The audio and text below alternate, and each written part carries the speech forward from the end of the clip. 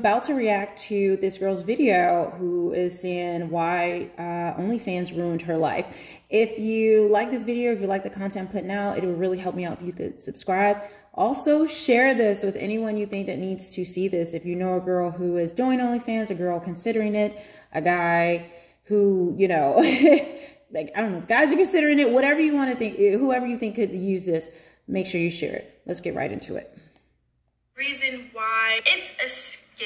If you're watching this video and you're just like coming to this video just because you're curious and you don't know who I am or what I do. I remember years ago, one of my best friends, her name is Carol, and she is very successful on the internet. It's just so many girl followers, and she gets all kinds of brand deals and all kinds of contracts, and she worked really, really hard on marketing herself. When we met with each other, we were like at the beginning stages of branding our business, and I remember her telling me so many times, she said, girl, you better brand yourself the right way. It might take a little longer, and it might take a little more work, but it'll be much more worth it at the end of the day. I didn't listen to her. I saw the likes and I saw the followers like pouring in with all these guy followers, but I didn't really think anything of it, and I just saw the likes. Like, that's really all I cared about, was like, I'm getting likes, I'm getting followers super quick, I'm doing this, and this is what works. I even took the easy way out when it came to making money. For a while, I definitely was 100% against making an OnlyFans. I was like, no, like, I'm already doing too much on Instagram, like things I'm posting, my booty all out, like I shouldn't make an OnlyFans. But a lot of people kept talking to me about it, like, oh, you can make this much money a month, and I just kept hearing about it all the time, like, to make an OnlyFans. So finally I did it. Like, within the first couple months, like right when I made it, I was making 10 bands a month. Like I was making such easy, quick money, and I honestly started off by just basically posting the same things I was posting on Instagram, and this is why it is a scam. After a couple of months, you're going to lose subscribers because they're like only signing up because of the hype. OnlyFans has a reputation. That's the thing. When you hear of an OnlyFans, you're automatically, or even a private Snapchat, you're automatically thinking like there's porn, there's nudes, there's sex tapes all on this thing. They're really subscribing just to see the hype, right? They're trying to see if they can see your nudes, they're trying to see if they can see your sex tapes, all of that. But then when they see what you're actually posting on there, and if it doesn't reach like what they imagined and then what they want to see you doing, then they're gonna unsubscribe. Unless you are okay with being that girl and doing those things and making that a full-time job where you're basically going to be transitioning into a porn star. Number two, people are going Okay. So let's talk about point number one. You know, I really like this video because I'm going to do a reaction to another one that Hafiz from the Roommates did about, because he actually consults, and a lot of OnlyFans models call him or consult with him and talk about how it's ruined their life. And a lot of people don't talk about the very, very severe downsides of it. But this girl in the beginning, I didn't show it, but she talks about how she was a Christian and people were judging her because she was supposed to be a Christian and blah, blah, blah. But then she goes into why this ruined her life, because this is the crux. When you sexualize yourself, when you present yourself sexually for men, okay? A lot of women think that men desire them like a girlfriend. They desire them in a way where a man would have intentions. I need you to make that clear, the word intentions. But the reality is these men are only desiring you because they are giving you sexual attention. So men's intentions and sexual attention, they're like in another hemisphere for men, okay? For us as women, it kind of flows in and out. You know, if we like a guy, or we want to give him sexual attention, we actually have intentions towards him. We actually like him. But that is not what men feel. You are gratifying a sexual urge he has, a sexual need. But after a while, once that newness wears off, he's seen it before. He's like, okay, all right, I've seen her, how many booty shots do I really need? How much? So then you have to keep upping the ante. The newness wears off. The novelty of it wears off. And men move on to the next thing because there's a dime a dozen women who can grab a man's sexual attention. But as we know in this dating market, why dating is such trash, why women are having a hard time finding a boyfriend, a husband, or long-term relationship, whatever it is they're looking for, is because most of us present sexually. We continue to put ourselves out there sexually. And this girl says it started on Instagram. A lot of people say, well, it's not that bad. Everyone does it. It's no big deal. Now, listen, if that's what you want to do, I'm off. Like, hey, go live your best life. I'm speaking to women who are maybe on that cusp or they're thinking about it, because I don't think we understand how a man's psyche works when it comes to these things. So when you are putting yourself out sexually, that is what he sees you as, for the most part, for the type of men you want. Now, if you want a Pookie, Ray, a Chad, Brad, like these guys who, just want to get it in. If you want it kind of a homosexual, a guy who is not building an empire, building his own brand, building whatever he's trying to do, working hard, just the average guy trying to work hard and do this and that, you're going to get low quality men who will want to be in a relationship with you, but it still is based off sexuality. And remember, however you get a man is how you keep him. And it seems like good money because it's this fast money comes in and it gives you validation when you get this sexual attention from men. What she say? I got all these likes. And I say it over and over. A woman putting her body sexually out there on the internet, period. I do not care what anyone has to say. She wants sexual attention and validation from men. Now, she may not think in it that way or anything else, but that is what she's looking to get. But it is a slippery slope. And once your newness wears off, there's a new girl on the block. What they say, there's a girl turning 18 every day. So keep that in mind. Your photos all day, every day, where you're basically going to be transitioning into a porn star. Number 2, people are going to steal your photos all day, every day. Even if you don't have a following, whoever subscribes to your account can take your pictures and screenshot and screen record whatever you do. It's not secured, it's not private, like anybody can take your stuff. The really hard thing to accept for me is that anything I had posted on there is all over the internet. Like, you can type in my name and there's the Reddit account that pops up, and it doesn't have everything, but it has a lot of stuff that I had posted on there, and it sucks. Because if I go and message them and say, can you take this all down out of the kindness of your heart, because I've transitioned and I'm giving my life over to God and I don't want the stuff on the internet, I bet they don't give a crap about how I feel. So your stuff is on the internet for life, and you have to be okay with that. If you have a little girl one day and you want your little girl never to do stuff like that, but they type in mommy's name and all that stuff pops up, what are you gonna do? Another thing about it is that people took my videos and my pictures that I had posted on there, and they went and made a separate account pretending to be me to make money off selling my photos and my videos that I posted on there. And so even if I shut it all down, there's accounts that are frauding and pretending to be me to make money off of those photos and videos that I had made. 3, that is a hard reputation. Okay, so all right, so we see number 2, people taking your image. Things live on the internet forever. So whatever you put out there, if you say you're 18 to 25 and whatever decisions you make, if you make a decision like this, if you decide to do this as a young woman, that will last forever. One of the, I think there's a Punani star. I never heard of her before I entered this space. I was like, who? Someone showed me something called Black. I wasn't looking at, but they told me about her Black. That's what she's known for. I don't know. But her name's Lana Rhodes. I think she even has a podcast, or she's on YouTube. I don't know. But one of the things she's complaining about is that she's trying to transition to a new career or do something else, and people only see her as her past, as a Punani star. And why wouldn't they? Because you put the thing most precious out there for the entire world to see. And men do not respect you. They just don't. And a lot of times, you don't know who are these people looking at you. It could be whatever weirdo, traffickers, whoever, and they will, whatever they have to do, they can use your images to make money off you. use it to blackmail you, when you try to scrub the internet of yourself, all types of things. So a lot of women, you know, they come with this idea that they're going to be like Kim Kardashian, who her tape leaked with Ray J, and they think, oh, well, then, you know, she blew up from that. That's the formula.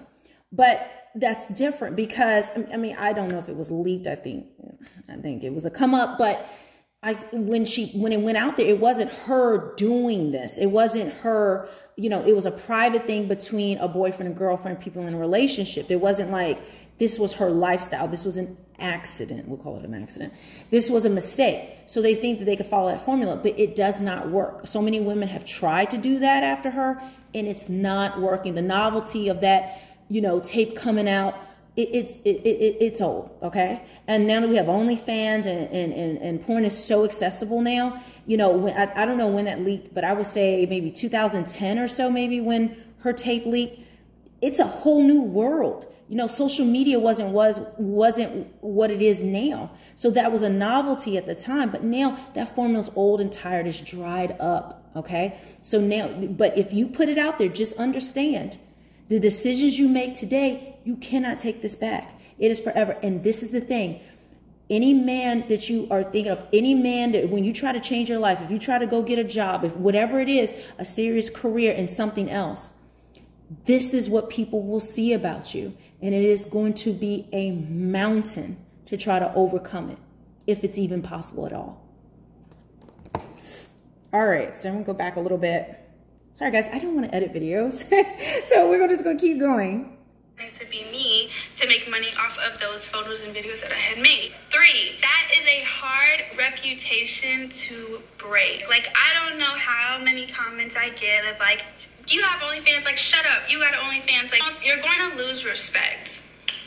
I didn't have much respect to begin with because I was, you know, I picked the easy way out of posting my booty and all of that stuff all the time on Instagram. I didn't have a lot of respect because of just like reputation on YouTube and drama. Like, honestly, I didn't make a lot of smart choices for myself when it came to branding and marketing myself. Definitely learning to be very, very careful on myself of like who I choose to work with. Make sure that you have very high standards for yourself. If you're trying to be an influencer, you are a brand, so be very picky on who you work with and what you do. As I'm starting to rebrand myself, it's going to be very hard to break from that reputation. A lot of people are going to look at me and remember that I did OnlyFans and that I posted my booty all the time on the internet. Like, that's something I have to be strong in as I'm transitioning into, you know, a different brand. If you decide to do OnlyFans, you are a brand. Whether you have any followers or not, you are still a brand. Like, you're your name. Like, you have to be very picky and have high standards of what you want people to know you as. So if you do that and you try to break free from that, there are people that are going to remember and keep that over your head that you ever chose to make that decision in your life.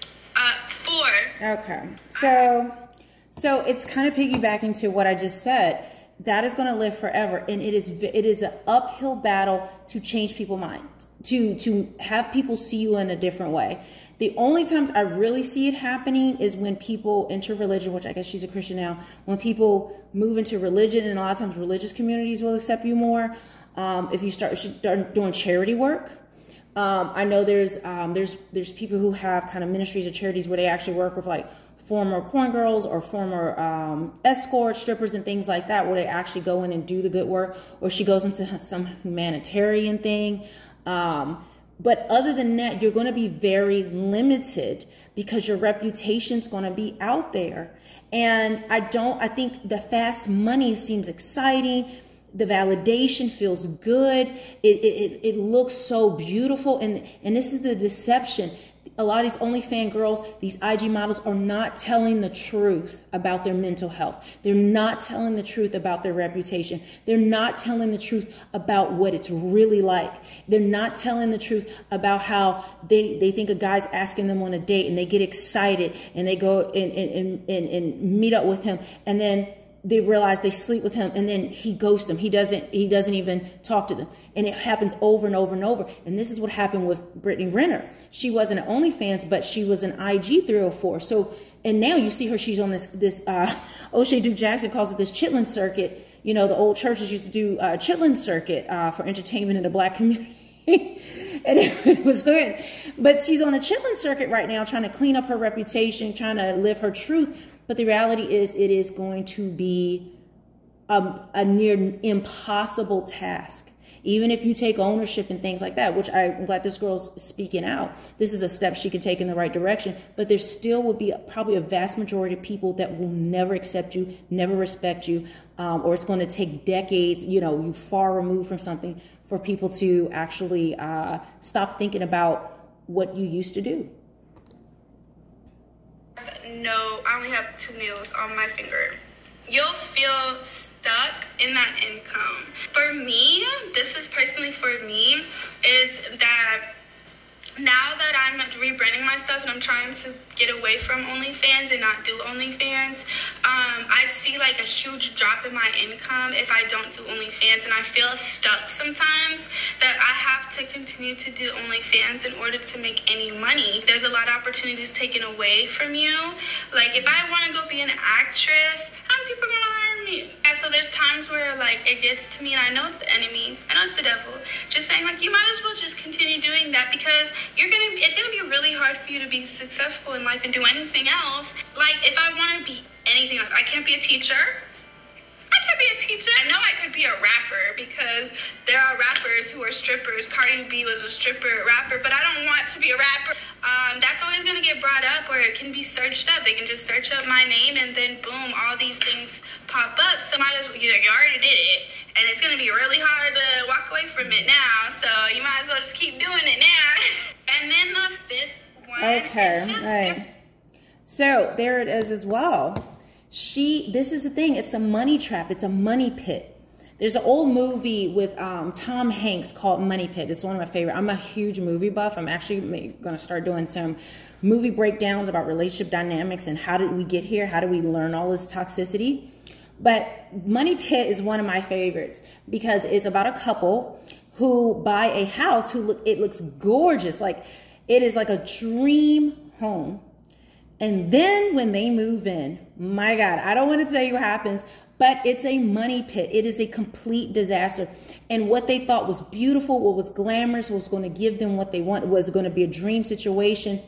They are constantly having to maintain, they're constantly having to do something to this house. And it's the same thing with this. This is a money pit because you get used to a certain income. You get used to a certain lifestyle. And it's very hard for a woman to go backwards, especially financially. Okay, so when you're used to being able to buy the bags, the shoes, the outfits, eat out when you want, live in a nice apartment or house, drive the nice cars, have your hair done, take your trips, do all this stuff for yourself, it is an illusion. It looks good from the outside, but there's no real financial acumen. There's no real financial discipline. You know, and I will say for me, because of my ADHD, I've always been terrible with money. In terms of managing it, it's just something my brain just has a very difficult time dealing with. And God, I've had people around me to help me with that. But, when you make a lot of money, it just feels like it's always going to be there. It's always going to come in. And that, and I'm seeing over and over a lot of times when people get fast money. Look at the NBA players, NFL players, look at any sports player, look at some of the rappers, actors, people who got fast money. And I'm not saying that's fast money being an athlete because you work pretty much your whole life. But when you're young and you don't really have the wisdom on how to manage these things, you're going to be frivolous. You're going to spend money beyond your means. You're not thinking about savings. You're not thinking about taxes. That is another issue that a lot of the OnlyFans girls are going through right now. And so to stop OnlyFans, how can you stop? You got this lifestyle you've got to afford. You've got back taxes to pay. Do you really want to go live back with your mother? Do you really want to downgrade your lifestyle because you're used to here and you feel like you've arrived? Okay, but you have not arrived yet. What you've done is shortcut the system. And eventually you will go broke. The train will run out. And if you are not smart and wise with your money, which I don't believe just even women making a decision to do this are very wise, or if you're not the very tippy top of OnlyFans and you're able to really keep that up, where do you think it's going to end? This girl's really telling the truth about this, and I appreciate it. So please do not give her hate, guys. Don't go to her channel, things like this, because we're getting a rare look. We're getting an honest woman who has done these things. And what have we been saying for so long? We want this. We want these things to stop. We are tired of this type of women, and we want them to really repent of their ways. And this is a woman who was really trying. I don't know if she fell back in it, but at least she's saying these things. So please don't, you leave comments that you want on my channel, but please do not go to her channel. Okay. It's just not fair to do that. It seems like she's really trying to change her ways. And regardless, what is that going to do just to bash the girl? Okay. Worth more, and that's something that I didn't or to walk away from it now. So you might as well just keep doing it now. And then the fifth one is just you're worth more, and that's something that I didn't realize about it when I had signed up. It's just you're worth more than like people paying to see like your body and stuff. Like your body is worth so much more. I'm still sexy and I'm still cute. I like my body, you know what I'm saying? I'm like, I think we know where that's going. So she's just saying she didn't really know her self-worth. I don't know how she grew up, if she didn't have a dad, whatever. But you will see this a lot. In particular, women who did not grow up with a strong father in the household, a dad to really discipline them and correct them, to really teach them things. You will see they are generally more susceptible to things like this because they don't really understand their value. They haven't had a man. The only time they've really gotten attention from men or any type of anything from a man, it was sexual. Or if dad was out of the home, a lot of times moms present that dad as, you know what, he's just a provider. He's there just for a check. Or sometimes the dad is still coming in and knock down mama and then leave some money. Okay. And what is that teaching our daughters? So I have more points that I can go into. Hafiz, when I do his video, I think he actually dives a little deeper into this. So I'm definitely going to do that. But you guys let me know if you want to see more content like this. It's a little bit longer than I usually do, but I thought it was important to highlight. And I think for what a lot of guys are going to have to realize is that this culture and the toxic feminism and all these different things have really brainwashed and really programmed this generation in particular to really do the wildest. And so it's going to be a long battle, but slowly I think we're going to start seeing people wake up and stop doing these things. You know, are we going to save everybody? No. Do we want to save everybody? Not really. But this is a good, you know, if you know a girl, if you know anybody who is considering doing OnlyFans, please send her this video. Or if you know a girl who is doing a lot of sexual stuff on the internet, and listen, you might want to send it to her because it could possibly save her life. And in the meantime, make sure you guys subscribe, and I'll see you on the next one.